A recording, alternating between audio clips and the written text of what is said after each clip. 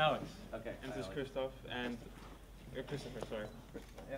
And we have a third member who didn't make it today, George. And we designed the shape yesterday and printed it with the laser cutter and plexiglass. And yeah, we're using an Arduino, a really powerful RGB LED, and a microphone with an amplification kit. And yeah, we're making it react to certain sounds.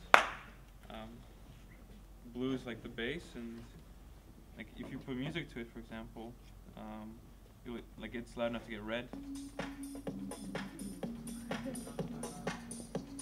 So it's like it turned out from an ambient lamp to be more of like a disco lamp. Yeah. So there's still lots of work to be done in the software. Yeah.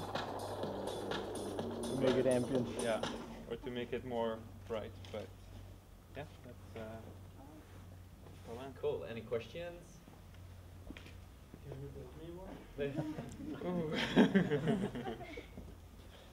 You guys didn't know each other before, and No. also with George. How was that to work in a team? Pretty cool. Yeah. Yeah. Interesting. Yeah. A good way to meet new people. Yeah, with different competences and yeah, I mean, you get some, look, it's just an Arduino and I think we're using some drivers.